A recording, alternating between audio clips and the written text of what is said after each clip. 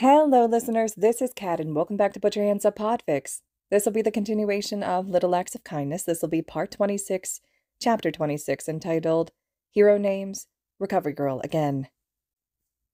Izuku shifted as he looked at the door, expecting a knock, but he realized that it wasn't going to happen. After all, he had healed now. He frowned and exited out of the apartment, locking it behind him as he walked towards his train station, gifts for his teachers in his bag. He got on the train and partway through he flinched when a random person called out to him, congratulating him for the sports festival. Right. He supposed he should have expected this. Heart pounding away, he gave a shaky smile and a stuttered thanks. Finally, the train arrived at the station and Izuku left, holding the umbrella above him as he walked into the school. Arriving about the same time as Ida, Izuku ignored Ida's gaze as he placed the container of coffee on the teacher's table before going to his seat. The entire class arrived before Aizawa did, and as soon as the bell rang, the room was silent and Aizawa walked in. He looked over them and nodded in approval. The most obvious thing was that his bandages were off. Aizawa-sensei's face was no longer bruised and swollen, and the cut was healed over, clearly showing a scar. "Good morning. Good to see your bandages off, Aizawa-sensei, Kero." Asui spoke. "The old lady's treatment was excessive, but never mind that. Today we've got a hero informatics class, and a special one at that. We'll see you Monday in class, little listener, but if I were you, I would start thinking of hero names," Mike had said as he walked him to his apartment door, giving a wink. "Just don't tell Sho that I warned you." Hero names. Izuku has had all weekend to figure something out, and he did have an idea for a name. It hadn't been easy, but heroes were supposed to help people when they were in trouble. Supposed to be shining beacons. Izuku knew that not all heroes were like that from personal experience. He had seen what heroes would turn away or wouldn't help someone, whether it was due to a person's quirk or appearance or some other matter.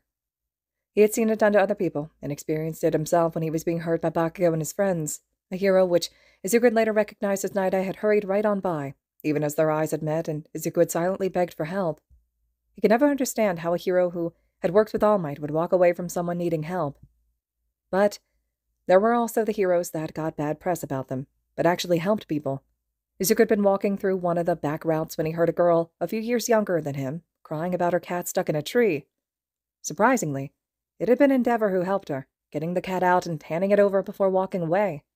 His face grumpy the entire time, but at least he had gone out of his way to help, even when there was no actual villain for him to fight or civilians in danger. Izuku wanted to be an underground hero in order to help people. He wanted to be a kind person who helped others, even though he gained nothing for it. He didn't want to be a hero for the money or the fame at all. Act of kindness. AOC, but that didn't really sound like an actual name, so tapping his pen against his chin, he had brainstormed for a good hour or two before finally settling on Act of Random Kindness, or ARC for short. Izuku focused back on the present. "You'll be coming up with your hero aliases, but first, concerning the pro-hero draft picks I mentioned the other day." Aizawa started before telling them more about it. Then he pointed to the board and the numbers. "Remember, this afternoon you will be picking hero names." Yaoyorozu had 2,000, Bakugo 1,000, Shinso, who wasn't even in their class, apparently had still 500 offers. Izuku himself had around 250, with the number steadily declining. Bakugo had become pissed as he started shouting and raged that Yaoyorozu had gotten so many offers when she didn't even put up a real fight. He stormed up to her demanding a rematch without her cheating, and he slammed a hand down on her desk, exploding it, and a shard cut her arm, causing her to cry out in pain. The explosions cut off, and the class found Aizawa glaring. "Principal's office. Now." Aizawa marched Bakugo out of the room, Mike coming in a moment later, and getting them started on English. After that, the classes passed as normal, with him handing gifts before or after lessons. At lunchtime, Izuku started to go to the cafeteria, but with a buzz of his phone, he changed direction, solving the brief riddle Nezu sent him. Apparently, it was time to have another lesson with the principal. Once lunch ended, he was returned to classes. Bakugo was still missing.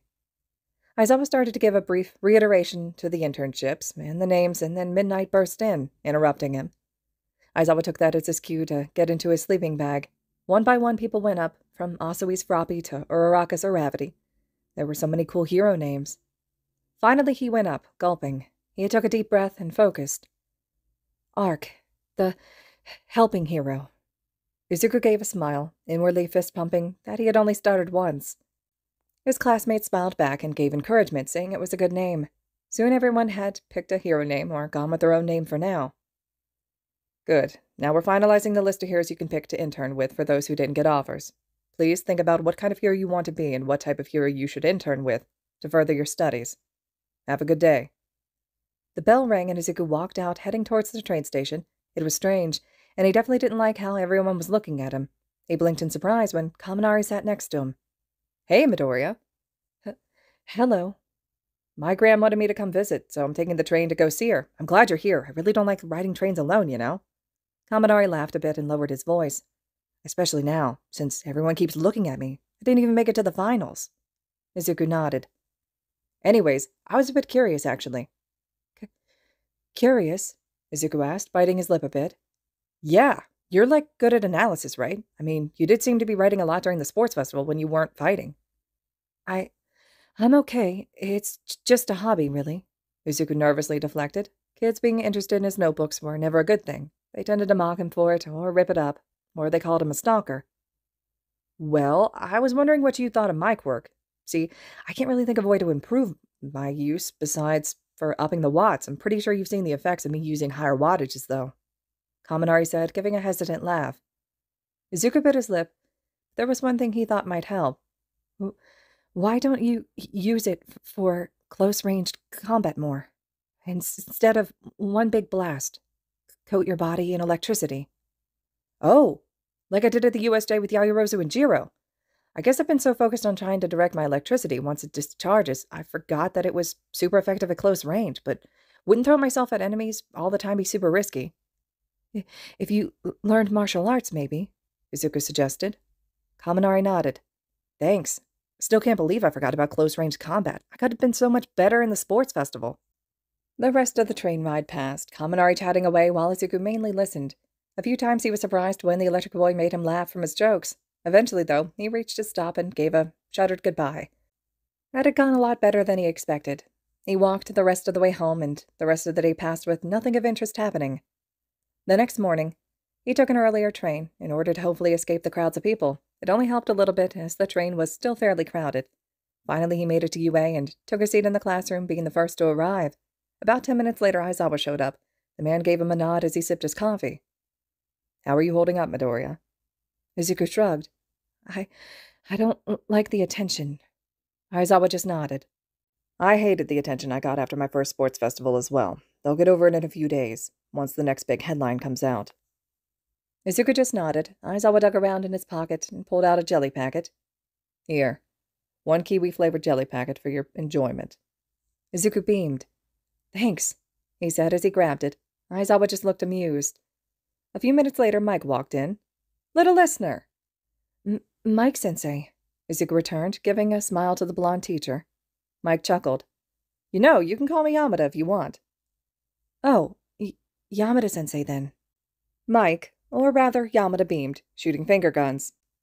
10 minutes before the first bell was set to ring, Ida came out and Yamada walked out. Izuku looked at Ida and remembered a news article he had read yesterday. Apparently on the sports festival, Ida's brother being hurt by the hero killer. Ida? Yes, Midoriya? Is your brother okay? I just saw the article yesterday. Ida gave a small smile. He's fine. Don't worry about it. All right. Soon most of the other kids filed into the room and took their seats, falling silent as soon as the bell rang. Aizawa stood up and got them started, informing them that they would be going over the rules and procedures they would have to obey during the internships. Kirishima asked where Bakugo was, and Aizawa revealed that he'd been suspended for 3 days, and that his behavior was now under review.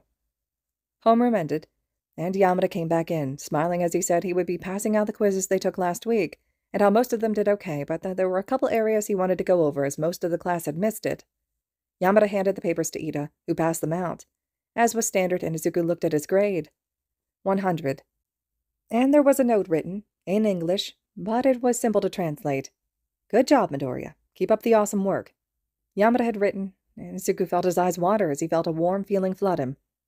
The last time a teacher had written a complimenting note on his papers had been when he was a toddler, before he was diagnosed as quirkless. Izuku looked up and caught Yamada's gaze. Thank you, he mouthed. Yamada just smiled and gave a small nod. Izuku's throat started to feel itchy. a light sensation that he didn't even notice at first until he noticed it was steadily increasing, becoming more itchy as the lesson continued, and as English ended, it became painful. There was the oddest sensation of something sliding down his throat, even clogging it, so during the next lesson he ended up coughing to try to get rid of the strange sensation. The cough sounded wet and raspy, drawing looks from his classmates, and Izuku, feeling a wetness in his clothes, looked to see blood on his clothes. Alarmed, he raised his hand and waited for Midnight to turn around, ending up coughing a few more times. "Midnight-sensei, Midoriya needs to ask you something," Yaoyorozu called out. The art history teacher turned around.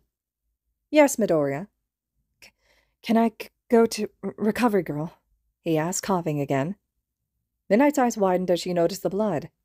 "Yes, of course. Tokiyami, would you escort him?" The boy nodded and walked alongside him, as the pain seemed to spike and Izuku gagged, feeling the urge to throw up as something slid down his digestive system. They were right outside of Recovery Girl's office when he threw up, vomiting what looked to be blood and flesh onto the floor. His throat still hurt like crazy, as if a ton of blades was being dragged up and down his throat. The door opened and Recovery Girl looked out. "Oh dear, come in, what happened?" she asked, looking at Tokiyami. During English, Midoriya started coughing a bit. As the class progressed, they were getting worse, and after art started, they were making this wet sound and he was coughing up blood. "Midoriya, do you think this is your quirk or something else?" Izuku paused and realized that it probably was his quirk. He knew that he had been getting close to trusting Yamada-sensei before the sports festival. Then the man had protected him, and wrote a little note. It was just a build-up of everything the man had done, even when Izuku couldn't help but be reminded of... Well, the fact of the matter was Izuku trusted Yamada, so obviously his quirk was kicking in. He nodded to her. "Poor dearie, we'll just have to wait for it to finish. Then if you don't mind, I would like to do another scan, adding a full body scan for the future." He just gave a nod in agreement, his throat hurting too much. Recovery Girl brought over a bucket as he sat on the bed, coughing into the towel she provided so he didn't ruin his school uniform anymore. Tokiyami started to return to class after saying goodbye, but Dark Shadow popped out, asking to stay. The shadow didn't wait for permission and came over and started nuzzling Izuku. Hesitantly, Izuku patted the shadow's head. He looked up to Tokiyami, who was staring bewildered at Dark Shadow. "Can we stay, please?" Dark Shadow asked. Izuku looked at the intelligent quirk's pleading expression and nodded. The quirk grinned and hesitantly Tokiyami stepped back in. He seemed to be unsure. Recovery Girl let him stay for a few minutes, until Izuku's vomiting got worse and she told him he should return to class. Nothing had been said, but Izuku supposed the silent companionship had been nice. There was a painful rip at the front of his neck, near his lower jaw, and Izuku felt something clogging his throat, and he coughed, spitting out something hard that clattered in the bucket. Recovery Girl grimaced as she saw it. "That was your hyoid bone." Izuku raised his hand to scratch at his neck, as the newly empty place seemed to be rebuilding. His ears started to sting at this point, and about 10 minutes later he felt liquid trailing out of them. He shifted his hair, showing Recovery Girl, who just sighed. "Hizashi's quirk does give his ears protection against the loud noises his quirk produces. Basically, when noises over a certain point are being made, his ears have a mechanism that makes a barrier in his outer ear to middle ear, causing a blockage that for most people would be a conductive hearing loss. As soon as he stops using his quirk, the barrier goes away, letting him hear everything again." Izuku nodded, grimacing as his throat and ears continued to itch and sting in pain. It wasn't all-encompassing, but it was annoying and distracting. A couple hours passed before the pain fully disappeared, and he stopped throwing up blood. Now Recovery Girl wanted to do a full MRI scan on him, though at least his clothes would be cleaned while he was being scanned. All right, listeners, this concludes Chapter 26 of Little Acts of Kindness. Izuku getting Hizashi's quirk makes me really happy. I want to hear your thoughts and reactions as well, though, and as always, thank you so much for listening.